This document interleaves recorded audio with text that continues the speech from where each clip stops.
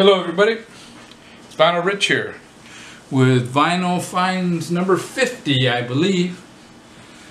I'm going to start it off here, well anyways, Saturday night, Peroni, cheers. I'm going to start it off here with something that's not a record, a book. My Damage by Keith Morris. The Vinyl Potato showed this book. I didn't know it was out there. I'm currently reading a book about Miles Davis, The Electric Years. But I went and picked this book up today. And I started looking through it. And it's a good read. Excellent book. Cracking vinyl, what's his name, Gibo, guy over there in Britain, he did a Gimme 10 on books, and I was thinking of doing that, and I think I'm going to wait till I read this, because this will make my top 10 book. Keith Morris is an excellent storyteller. If you look at any of his videos or interviews, he's a great storyteller, so I knew this book was going to be good. And yeah, I haven't read too much of it. I guess the Vinyl Potato, I don't know if he's read the whole thing, but he made some references, or he made some comments that I'm not so sure about. One was dealing with the gangs. I don't know. I haven't read anything. I haven't read the whole book. I've read just bits and pieces. I mean, there are gangs in Los Angeles. So I don't know if Keith Morris was talking about gangs while he was in high school. He did live in Inglewood for a while, so I don't know. But as far as the punk rock gangs, I mean, maybe in high school there was some stuff going on, but at the shows, there really was no there was no problem with gangs. Later in the 80s, things got kind of violent. But it was more jocks and skinheads showing up to shows. Anyways, I'm going to start showing some records. But I'm sure this is going to be a great book, and I recommend this. Even if you're not into LA punk or into punk, I'm sure you're going to like it. I know I'm going to love it, because I live this shit. Anyways, I'm going to start showing the vinyl. I recently went to a record store. Look, I was there for over an hour. Took 3 things up to the register, and the guy's looking at him and he goes, "Are you gonna listen to all 3 of these?" And I go, "Yeah." And I'm thinking, you know, kind of like proud of myself, you know, because one of them is a classic rock album, one is a prog album, and one is an 80s hardcore punk album. So I'm thinking, yeah, man, I'm a diverse motherfucker, you know. And the guy's looking, well, I guess they are all oldies. I never thought of 80s hardcore punk as the oldies, but I guess it is. But that kind of gave me an idea to do a series of videos. But anyways, the first one I'm going to show here is The Byrds, Untitled. I believe this is their 10th album. This is a really good album. It would have been better served if they would have released it as 2 separate albums, though. The first album is a live album, recorded in 1970, I believe, and the second is studio stuff. And I think it would have been better served if they would have been released as separate albums, honestly. But the studio stuff on this is quite good. It starts off with Chestnut Mare, which is a great classic Byrds song. And then they do Truck Stop Girl, which is a Little Feat cover, and it's a really great Hungry Planet. Got a psyche stuff going on there, and this is the era of the Byrds that gets no respect. But I'm telling you right now, it's a great album. I I don't know if the Byrds really made a bad album, but if you see this for cheap, I recommend picking it up. Byrds Entitled. That was my classic rock album of the bunch. The prog one is Finch. Glory of the Inner Force, I guess. This came out in '75. This is their first album, I believe. I've never heard of this band before, but what I noticed is when I'm looking at it, I mean, it caught my eye. Promotional DJ copy. Whoa! But that's not what caught my eye. What caught my eye is there's no vocals listed here, you know? Alright, you know, I'll pick this up. And there aren't any vocals on it. It's a '75, like I said, prog album. By '75, I was not into prog anymore. But this is a good album. It's a driving organ, much like the early Yes, before Rick Wakeman screwed up that band. It's a Dutch band, and I really like this album. It's all instrumental. 4 songs? Yeah, 4 songs. Good album. Here's the inner sleeve. And it's on the Atco label. Very good album. Now, the third album is the one that I was most excited about. Well, besides the Byrds one. I love the Byrds. They're one of my top 5 bands from the 60s. But this album here, Life Sentence, hardcore punk band from Chicago. This is their first album. I was really happy to see this thing, man. They have 2 singers. One sounds kind of like Kevin Seconds, and the other one doesn't. I don't know who the other one sounds like, but 2 distinct singers. And this is a great, well, it's a very good mid-'80s hardcore band. But after this album came out, there were problems. There were lawsuits and other crap. And I guess the guitar player, he got the rights to the name. He released another album, Life Sentence. And it's not as good as this one. But unfortunately, you know, like probably the 2 singers didn't get along. But it's a good album. This one is a really good one. The other one is, it's got little squares that says Life Sentence, I believe. But yeah, this is the one to get. It's really good. And it's on Walk Through Fire. Walk Through Fire. It's a good album. Okay, those 3 albums taught me that I'm an oldie motherfucker, you know, I'm a dinosaur. Anyways, I got 3 singles here I'm going to show. First one here is Little Miss Perfect, back with Demon Preacher. Now, who the hell is Demon Preacher, you know? It's on Small Wonder Records. This is the label they're known for. And this is Nick Fiend, the singer for Alien Sex Fiend. This is his band before Alien Sex Fiend. This came out in 1978. 1978. Yeah, this is his band before Alien Sex Fiend. I was jazzed to find this, man. I mean, honestly, I didn't even know this existed until I saw it. Great. And it's really good. Really good. This next single here is Patti Smith, Hey Joe, back with Piss Factory. This is a 1977 Sire Records version of this, a reissue of this, special collector's edition. I believe this came out originally in '75. I think it might have been recorded in '74, but I believe it came out in '75. This version came out in '77, I think I said. And it's on Sire Records. Cool. Very cool.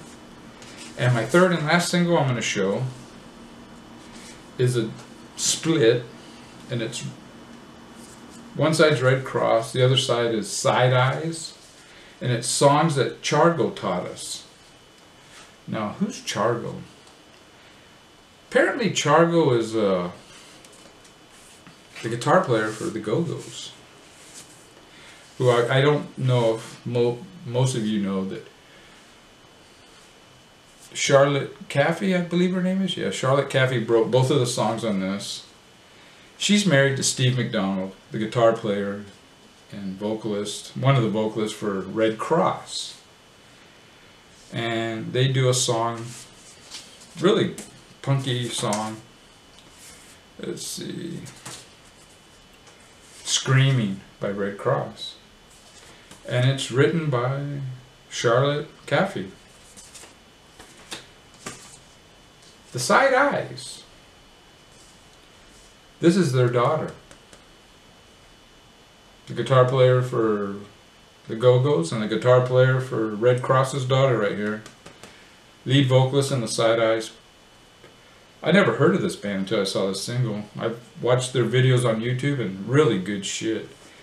And they do a version, a really great punk rock song, Don't Talk to Me by the Side Eyes, which is a song originally by the Eyes, punk band from the early mid-70s that Charlotte Caffey was in before she joined the Go-Go's. As most of you know, the Go-Go's were originally a punk band from the mass scene. The Eyes were a punk band from the mass scene. But anyways, this is a really cool single.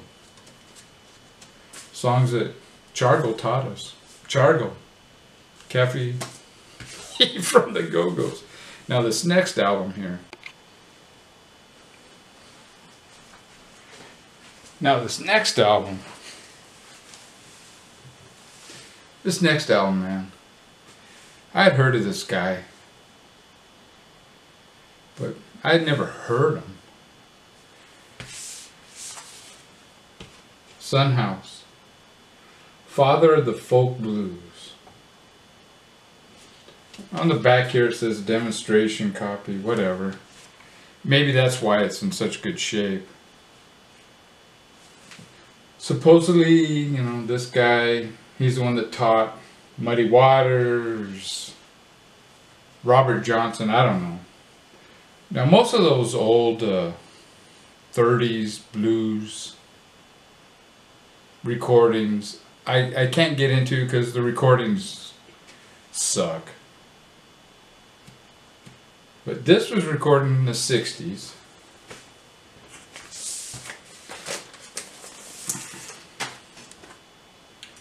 Columbia 2i.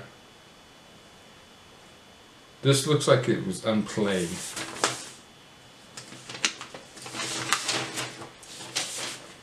So that caught my eye. So I got it. As soon as you hear this, as soon as you hear the first guitar chords, you realize this is no ordinary blues album. I got goosebumps listening to this. It's Sunhouse and his guitar. It's a steel fronted guitar. I don't know, I'm not a guitar player. Steel fronted guitar player, or guitar. And he plays. The downstroke and the upstrokes are all very prominent, and it's a very unique style. Like I said, it's just him and his guitar on all the songs, with the exception of the last song on both sides. On the last song on both sides, you have Blind Al Wilson. Al Wilson, he was the harp player, second guitar player, and sometimes singer of Canned Heat. He is the one with the high voice, going back to the country, and he's on the road again. He died fairly young, and quite honestly, Canned Heat without Al Wilson, they're just a bar boogie band, you know? He's the one that made that band. I mean, the musicians were very talented in Canned Heat, but without Wilson, without his edge, they weren't a great band. They were just another boogie band, you know? But back to this album. Holy moly, this is a great album here. Unbelievable. From Death Letter, the first song. Check out Death Letter on YouTube. Man. The last song on side 1 is Empire State Express. Al Wilson, Blind Al Wilson, he plays second guitar on that. And the last song on side 2 is Levee Can't Moan. Blind Al Wilson, he plays harmonica on that. And if you question Blind Al Wilson's credentials, when the Hooker and Heat album was made, with John Lee Hooker and Canned Heat, Lee Hooker, I saw him in an interview, and he said that, man, that boy, the way he said it, that boy, he's damn near the best harmonica player I ever heard. But motherfucker, this is a good album right here. And I didn't realize how good it was till after I bought it.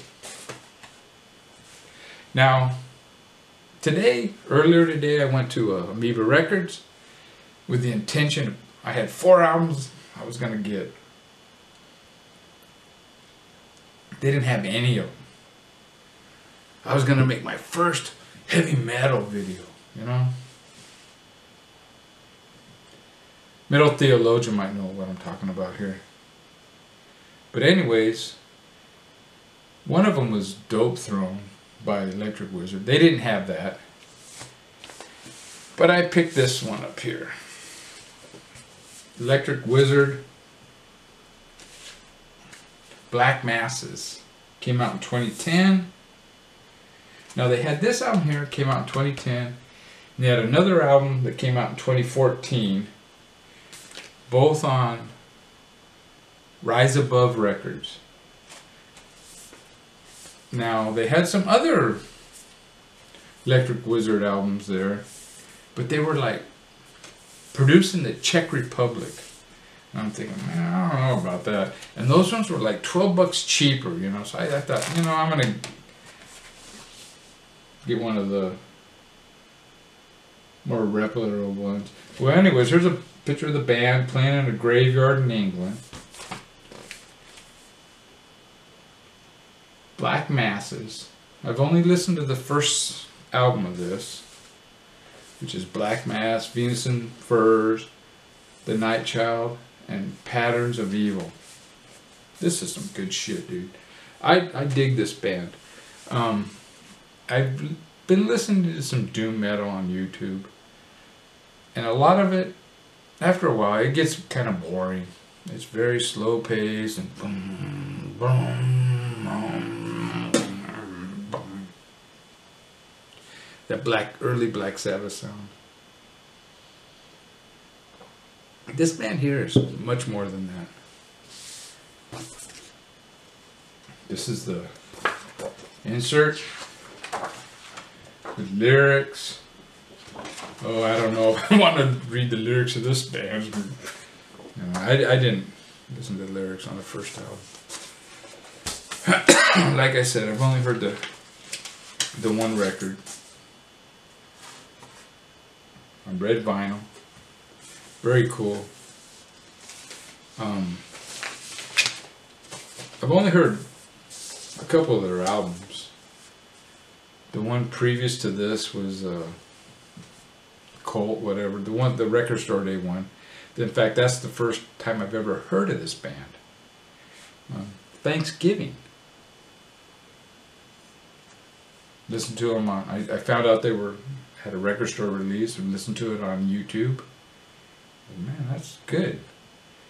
Went to Amoeba Records on Record Store Day and I picked it up. And this is the second record I got of them. I was planning on getting Dope Throne or whatever, and earlier. And the one thing about this band, the vocals they're mixed way back in the. They're not real prominent. They're mixed way back in the mix. Some of these songs he's mixed a little bit heavier. More forward. But the dude is a good singer. And I don't know. I just really dig this band. I picked up a Shindig magazine. It's basically the only magazine I buy anymore, and I don't buy it as regularly as I used to. This is a real good source of, checking out new music. But my new source is the Final Community. In fact, I might have to stop watching some of you guys' videos. I can't afford this shit, keep buying all these records. But,